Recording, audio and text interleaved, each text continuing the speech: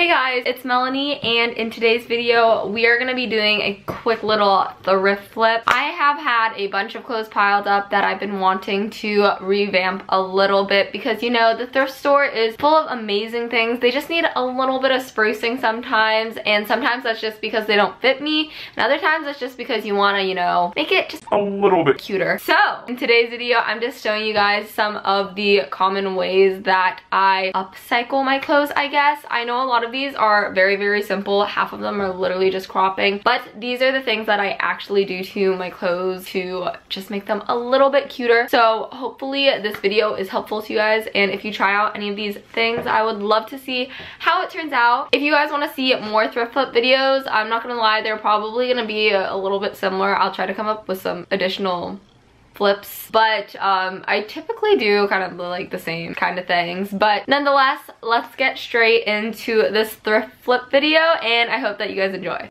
So I'm not gonna lie guys, these first three thrift flips are pretty much just me cropping some sweaters, but honestly that's what I do to over half of the things that I thrift. So I'm just gonna show you guys essentially what I do. Depending on the material of the top that I am cropping, it will depend a little bit, but basically I just hold it up. At this point, I can kind of grasp in my mind and estimate where I'm gonna crop it just by holding it up to me, but I would suggest trying it on and just putting a little dot or something if you don't do this regularly.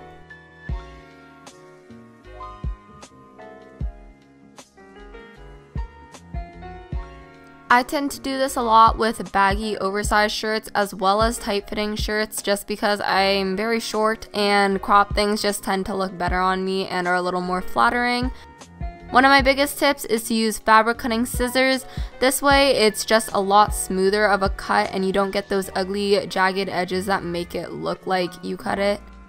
Unless that's what you're going for, then you can, you know, do whatever you want. Now, not only do I crop all of the tops that I thrift, but I also crop many pairs of jeans. Not gonna lie, this is a little bit embarrassing, but I do have to admit that I cut my own jeans just because I'm so dang short. Basically, I just cut a rough edge on a lot of my jeans because I like it when my ankles show just a little bit and it gives it kind of a distressed frayed look. As you see, these jeans already have distressing, so basically I'm just gonna cut that off a few inches just so that they're more to my length, but then I still want the distressing, so I did that myself just using a pair of tweezers. Sometimes I use tweezers and distress it a little extra if I want it to have that frayed look, but other times I'll just throw it in the wash and it'll kind of do it a little bit itself, but not as much.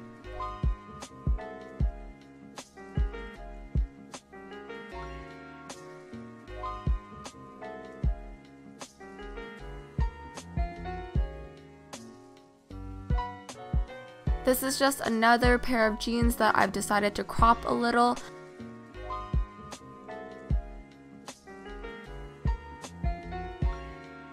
I tend to do this when I want them to be a little bit shorter or fit my legs better without having to roll them, because the rest of my jeans I basically cuff the bottoms.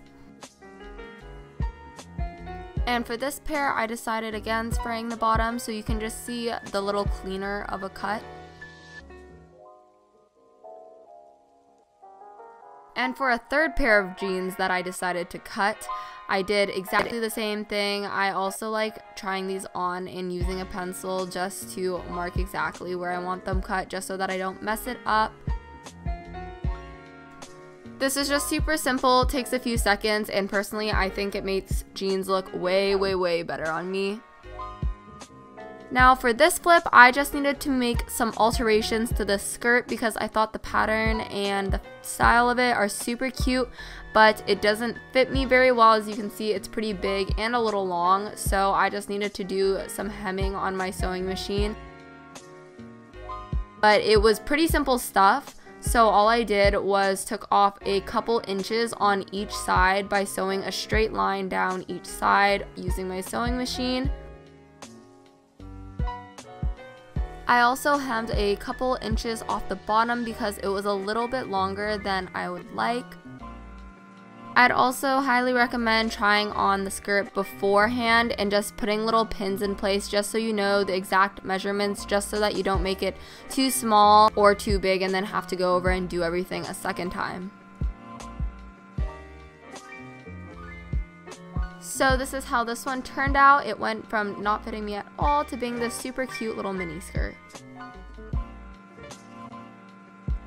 Now on to some tops that I decided to do a little more than just cropping. I had this Nike crew neck that I really liked, but I just don't like the plain crew neck fit on me. It's kind of boring. So I decided to crop it and do a little cinching by adding in my own elastic waistband.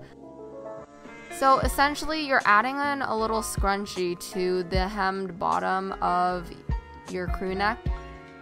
So all I did was make a straight stitch along the bottom, hemming, making a pretty thick seam on the bottom of my crew neck, and then I threaded through my thick elastic that is measured to the size of my waist.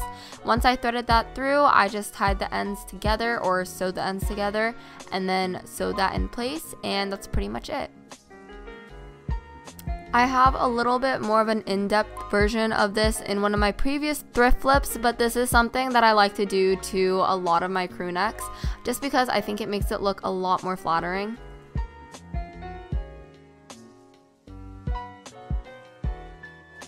Now this one is a little bit of a variation of cropping, but instead of leaving a cut edge at the bottom, I just sewed the bottom of my original sweater back on to make it look a little bit more professional per se. But basically all I did was crop out a section of the sweater, but I still kept the bottom, and then I turned both of those pieces inside out and used my sewing machine to sew them back together so that it has a clean hem at the edge, but the hem is the original sweater, so it's a lot thicker and it gives kind of a unique style.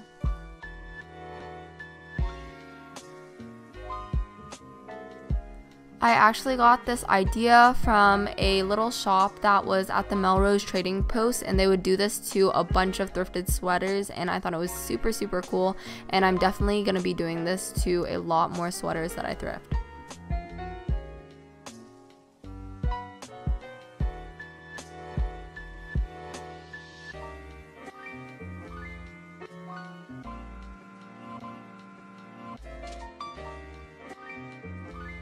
So this is the finished outcome, and essentially it is a crop sweater but with a little twist. For this sweater shirt, it just looked a little bit too big and baggy for my liking, so I wanted to make it a little bit more fitted by cropping the sleeves and the shirt as well. I decided to just crop the shirt and leave it at a raw hem, but I wanted the sleeves to have a cleaner hem, so I just did that using my sewing machine, which was really simple because all you do is fold over the seams, fold over about ½ an inch or however thick you want your hem to be, and just do a straight stitch across.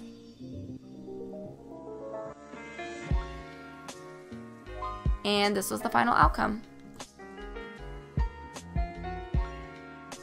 Now for the 10th and final thrift flip. This one includes no cropping, I swear, but it does include painting, which, you know, I paint literally everything I own, but this is actually one of my first times painting clothes, I think.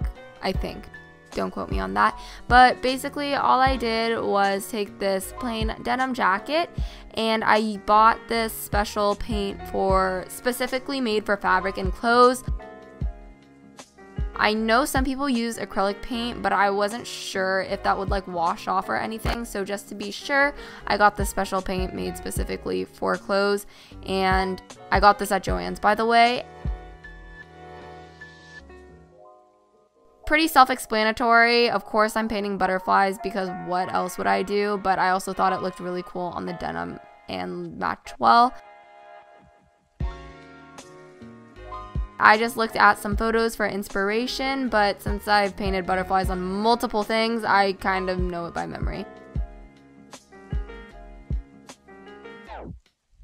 Also, don't mind the weird lighting. I was watching a Netflix movie while doing this.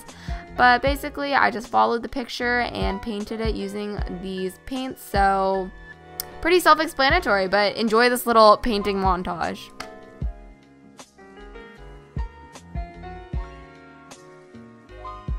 I did this during the duration of a Netflix movie, so it was pretty quick and really pretty enjoyable to do. I've seen plenty of jackets where they've done full back designs, and I've also seen many things on denim where they've added little painting things to like the pockets of jeans, which is also something that I definitely want to try.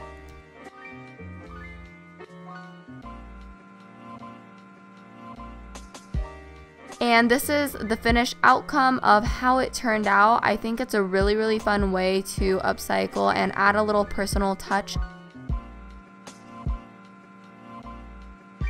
Alright guys, so that was my thrift flip for you today. I hope that you guys really enjoyed this video. If you want to see how I style some of these things, you should go ahead and follow me over on my Instagram, because that's where I post all my fashion and outfits, and that's also where I update you guys on like my videos and whatnot. I just want to thank you guys so much for watching. If you want to see more thrift flip videos or any other kind of videos, just let me know in the comments what you want to see, and I'll be sure to do that for you guys. So thank you guys so much for watching, and I'll see you in my next video. Bye guys!